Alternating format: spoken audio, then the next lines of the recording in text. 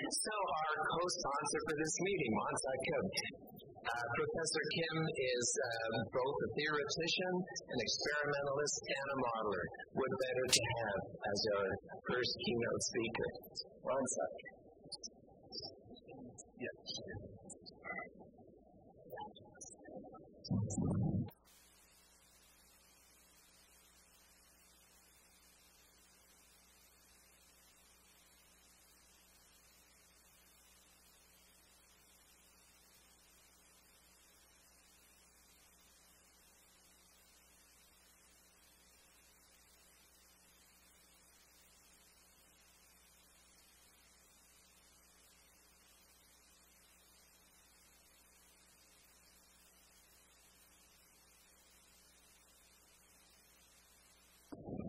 Hi, I'm Wonsuck Kim at the University of Texas, Austin.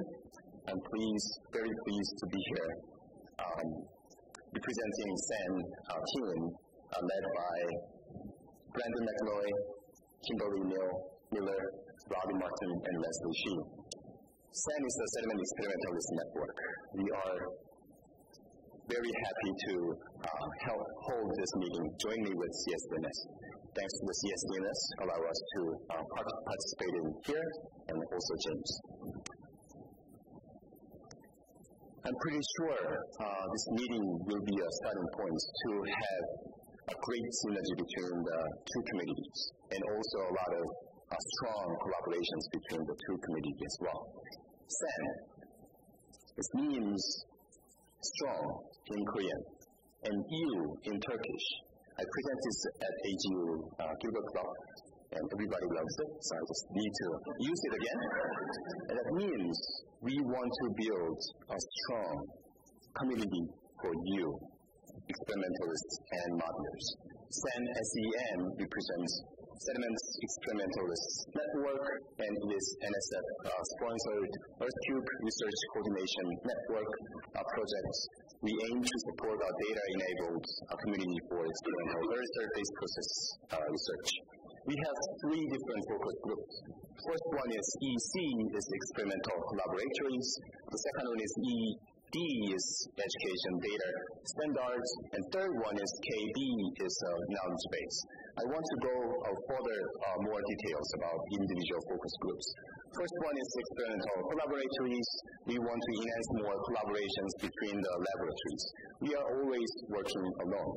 So even though we come to the AGU meetings and other international meetings, we talk with each other, share the ideas, but we never really collaborate with each other between the labs. So we want to enhance more collaborations.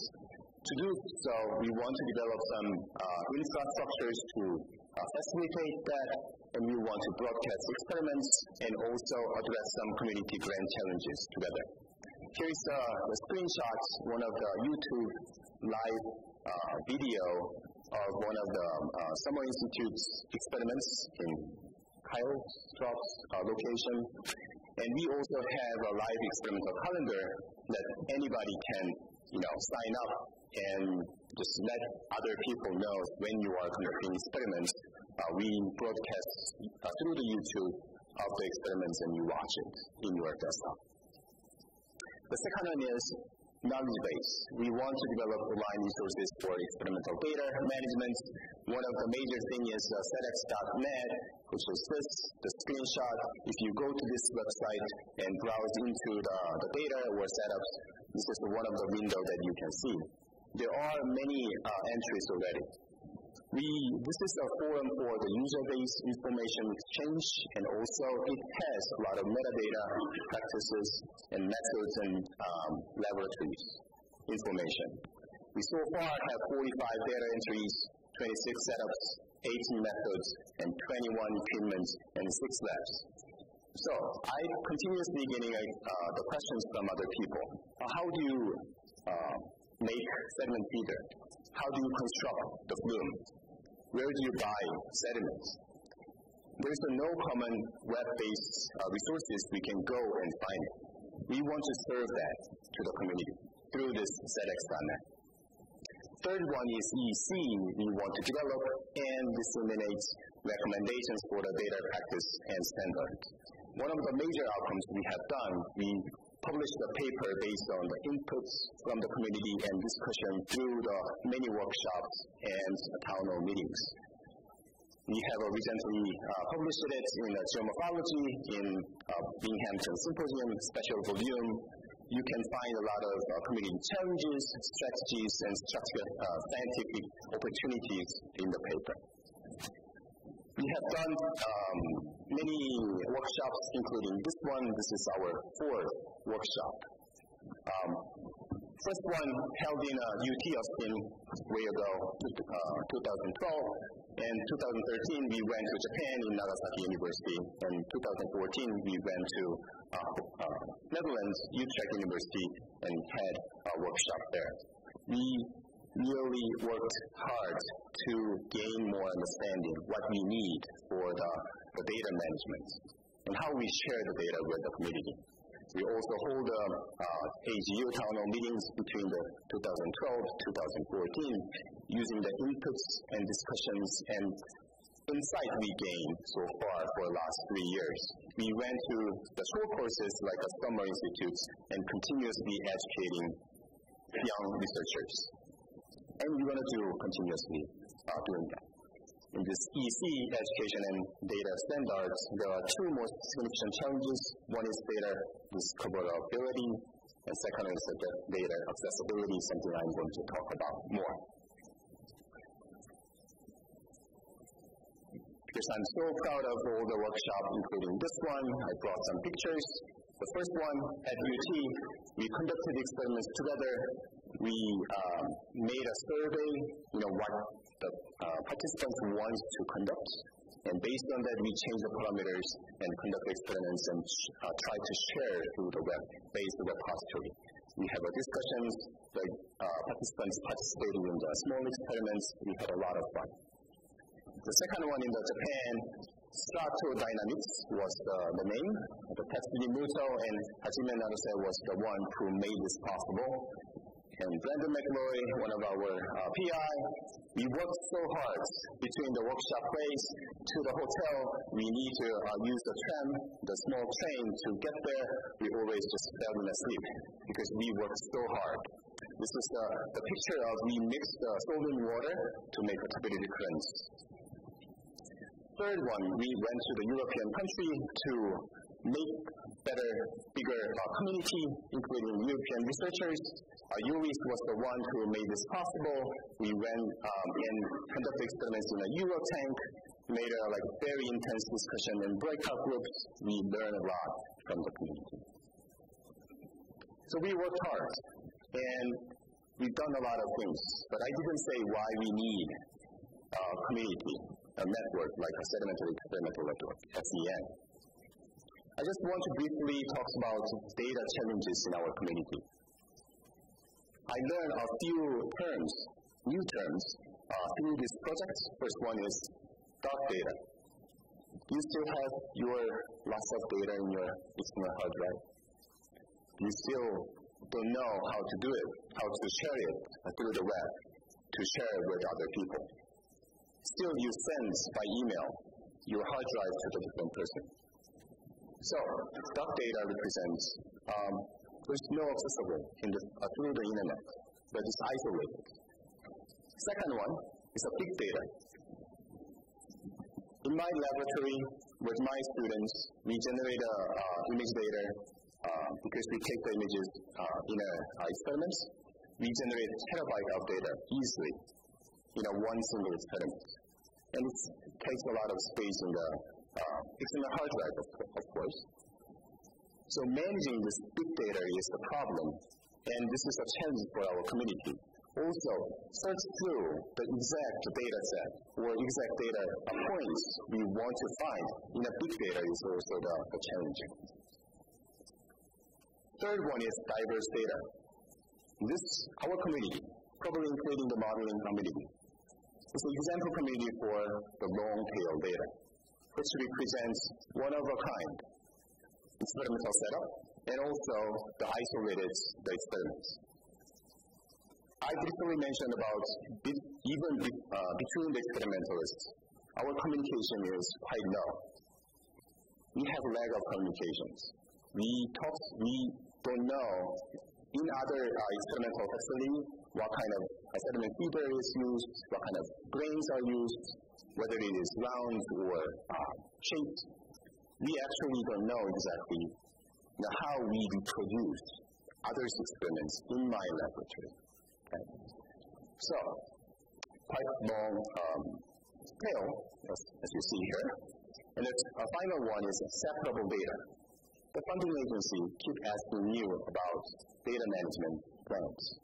You need to prepare for that. And also, continuously, journals are asking. So your data associated with your paper is available online. Have we ready for that? Are we ready for that? Do we have a tools or channels to resolve these problems? Here's the solution. One of the solutions. Come to the clinic 2.1. The SAN provider clinic take only measurements and leave only data. You will find a lot of insight we have gained for the last many years, and you will get this bucket as well.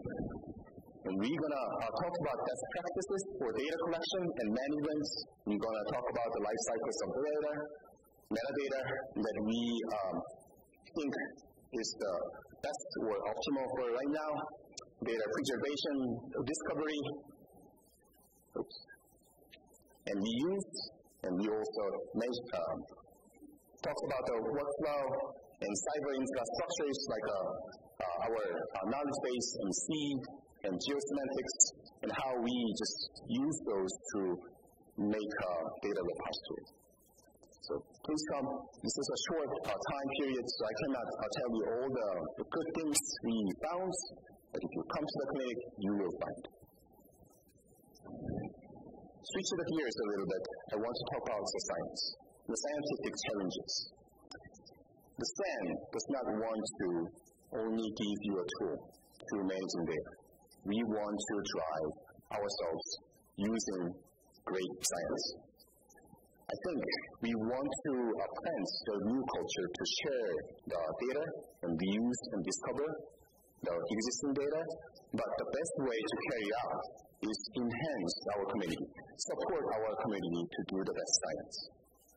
So I brought some grand challenges with them, and one of the great outcomes from the workshops in Nagasaki University, and you probably recognize this person. It's Gary Parker.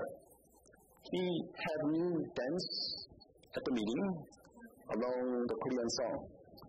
Here, it's playing. And then he showed us a great vision about Earthscape 2100. This is actually linked to the current theme for the CSDMS meeting. So the imprints of climate change on the landscape and seascape. I'm going to give you a few examples of my own experiments and dealing with our own grand challenge in our experimental community about the repeatability, scalability, and also autogenic and allogenic processes to touch on this big picture topic. So this is one of the very small experiments done in less than 1 meter long and 50 centimeter wide. What we did, we want to simulate Arctic Delta. So I bought a small ice slush machine, and then students just put a cubed ice and crush it and put it into the small flume and pack it and make an ice cover. And then put a water and brings the sediments from the one corner and building a delta. Okay? Since the ice is opaque, you cannot see through it. We put a camera underneath of the flume and watch what happens. On the left-hand side, this is no ice condition. So you can actually see low bit switching, but very frequently, and make a very smooth progradation to the all directions. However, when we run with the ice cover, about 5 to 7 centimeters, and run a delta experiment, you actually see pulses of delta toe progradation. There was a channel initiated by the interaction between the ice and the water, and pushing the sediments into the one location and switching to the different location. So it caused the very robust the delta toe line. After we drain the water, this is the picture from the top. On the right-hand corner, at the center is the sediment source, and this is the shoreline in blue, and then toe, and you can actually see the top set and foreset. Especially foreset, you could see using the ice cover, it's quite elongated to the downward, and also have a lot of rough topography. Just putting the ice, and that's doing the very similar experiments. However, it caused a very strong difference on the topography development. I was very excited about it. It was so obvious when I looked at the topography after we melt the ice and looked at the topography. What happens was so clear to me. Because we oftentimes isolate one single parameter to address in the experiments. And we also access in the time scale and the spatial scale, we cannot access in the natural system. So observation of the core processes through the experiments is easy, and it produced a high resolution data to support ideas. So the channel underneath of the ice was very obvious. We could generate a conceptual model what happens in the experiments.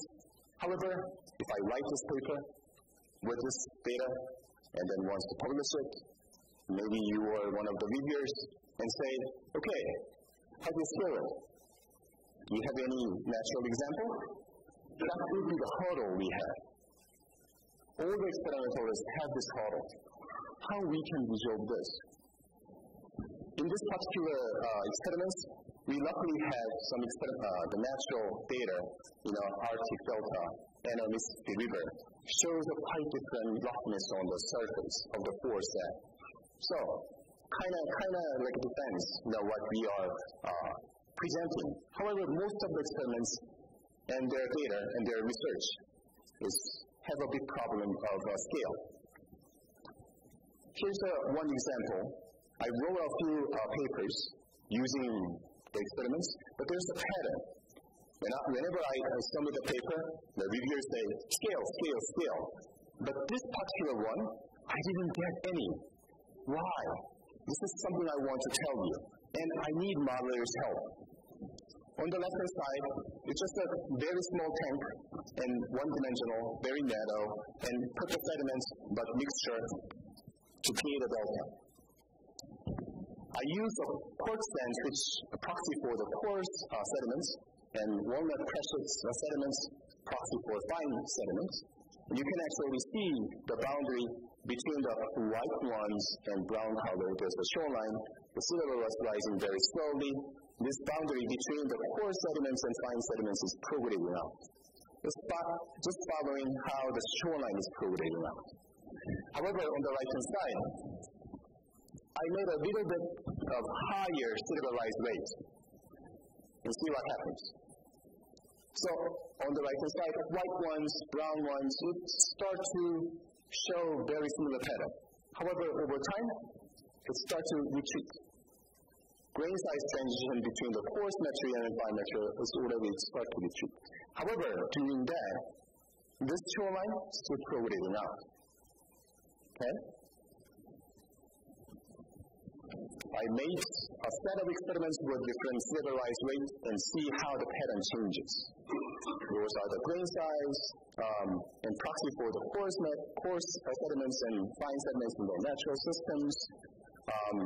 Always keep the same sediment supply and water supply, isolated experiments parameters, but only look at the one single problem. In this particular paper, I wrote a code. Maybe I just stole a couple things from Gary's ebook chapters and combined them to have excellent equations, the sediment mass balance to calculate the sediment transport and evolve the surface, but have three different moving boundaries. First one is global sand transition, which is E. and shoreline, which is the downstream boundary, and the delta tail. They're moving with each other in response to the sea level rise. However, I used the well-known sediment transfer relations for the gravel and sands for Parker 1979 and also Engel and Hansen 1972. I ran a couple of tests modeling with a 2 millimeter per year sea level rise, 6 and 10 millimeter, and 10 millimeter in this particular case caused a retreat, faster retreats of the grain size transition compared to the shoreline.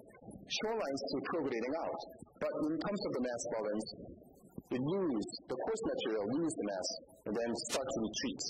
So it caused very similar patterns between the modeling and the experiment. Okay, and then what I did. So this is why it happens. In terms of the geometry, if I just cut this in focus, sea level rise is that much.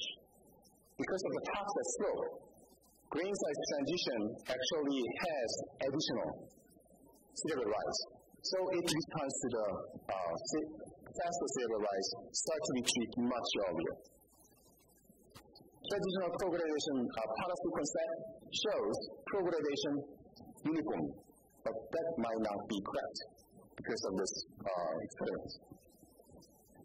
This is a trick that I made to scale and didn't get any review points of the scale of the experiment. I calculated slope-based sediment transfer empirical relationship in the experiment, and then plug that empirical relationship into the existing model. Replace the Parker et al. 1979 and Engel and Hansen. And it produced exactly the same patterns like this. So it captures both the natural system and an experimental system. I could do very simple modeling, but you can do much better, right? Coming back to this, the zigzag lines you remember? This is the autogenic processes. I can talk more about these autogenic processes, but I want to emphasize it shows the systematic changes. Magnitudes and frequencies are changing by sea level rise rate. If the sea level rise rate is high, you have a smaller standard deviation. The small cause large standard deviation. So it works as a signature. We all thought autogenic processes and its stratigraphic patterns is coming from noise. But I can think this from the noise. We need to understand this. Modelers need to model internal dynamics and stratigraphic signatures to understand the climate changes and the weathers. So I view allogenic as a climate change and autogenic as a weather. We have a lot of opportunities to understand the systems, sedimentary systems, using autogenic processes. My clock shows 8 minutes here. Okay, so this is the conclusion.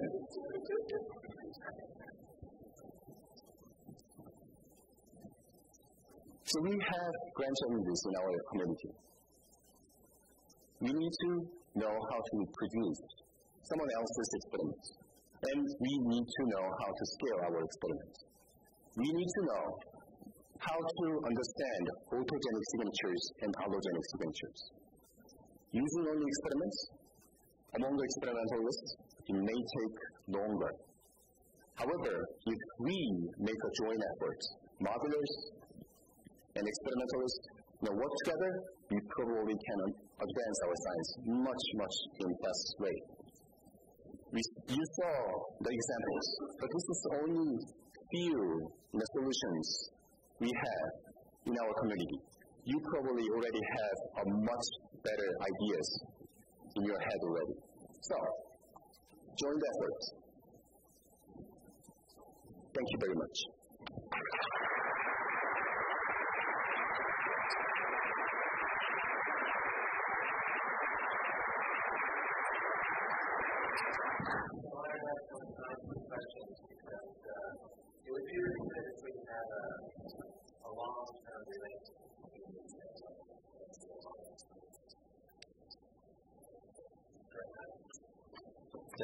microphone needs to be turned on. So, questions. Who would like to go first? We have questions and mics. Just stand up, go to one of those mics, and I'm sure Wonsuck Kim or anyone from the experimentalists would ask a question. Mary? Hi. Hello. Hi, really nice talk. So from a modeling viewpoint, what I emphasize a lot, which people know, is sensitivity analysis, and that with really simple models, you can kind of understand the dynamics, but when things get complicated, you can't. And so I was just going to mention that in some of the modeling you do, showing how things match is great, but digging into why did they match? What was important? Did I have to change anything? Did I have to calibrate? And what really dominated that is really of interest to me, at least, and I thought I'd just mention it in connection with your work as well. Thank you. And we often actually come into the complicated problem first. So, but what I learned so far, whenever I want to copy the nature, I fail. But if I know how to simplify it, I kind of learn big things. And from the simplifying things, we can actually step. And based on the basic findings, we can add more complicated things. So that, I think, would be one of the good strategies. Another question.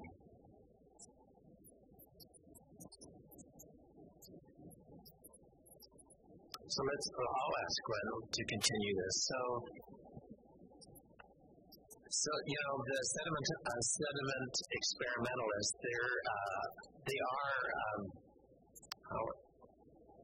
they provide the appearance, at least, of being worried about scaling, and you mentioned it. But why do you think that is? Actually, personally, I don't know why. Because if I use computer model, then I think, I doubt one more time whether it is real or not. But if I run water and sediments, this is real, isn't it? We're doing a science. But I know why the reviewers and also the community are concerned about it, because we are doing geoscience. We want to apply our insight into the natural system, and we want to understand Earth, right? So I think it is a valuable point to know how to scale. But however, I always think what we learn from the laboratory experiments is it has its own meaning, and it's based on the physics. And oftentimes we collaborate with like a chemistry, right? So it's a nature, and I think it's one of the small scale. Yeah, because I'm not in your community, but I wouldn't be too worried about problems. But because modelers scale all the time. In fact, if it's a good model, it's already scaled. So scaling is just the very nature of how we do our business in the modeling world. It should be the very nature of how you do your business. So I shouldn't be so sensitive. But Tom.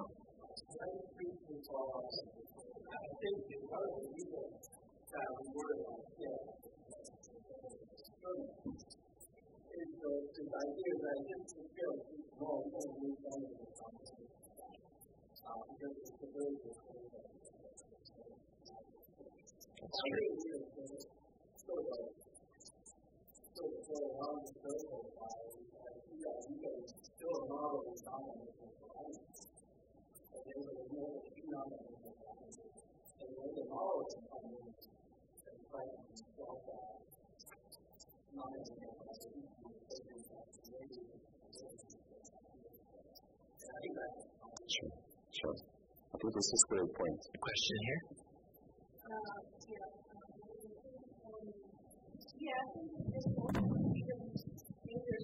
Community about I work more at a very small scale of processes, and I think that should connect more to bigger scale experiment because we give the scaling generally.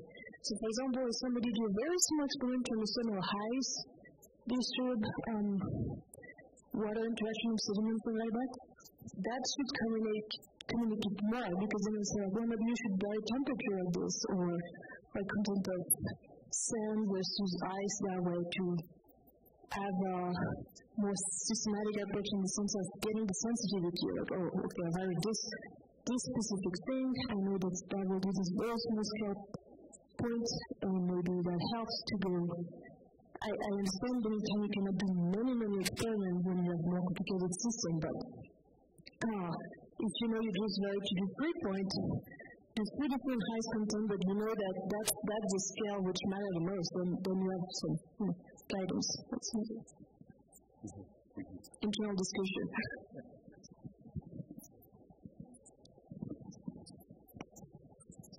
How do we convince more people to take their data from the dark side to the good side, or the light side? So this is one of the major things we have worked on. We need credit, right? Oftentimes, you try to publish it with the data, and you fail because of the scaling problem. But still, the data would be useful. Maybe someone else would be reused, but it should be discoverable, right? So, for example, there are seed, like NSF supported large data repository can hold your data. And also, once you publish it, you get DOI. So it's citable. In that way, you can get some credit. And in SAM, probably Brandon can speak about this. We would like to create experimentalist data publication. So only the data, it's a fine data with a good metadata, can publish through that channel and get citations and so on. So the authors can credit out of it. So I think this is one of the ways we can encourage the users, experimentalists, make their dark data to the white data. Right data? I don't know what it's the other. So let's thank Wonsuck Kim one last time.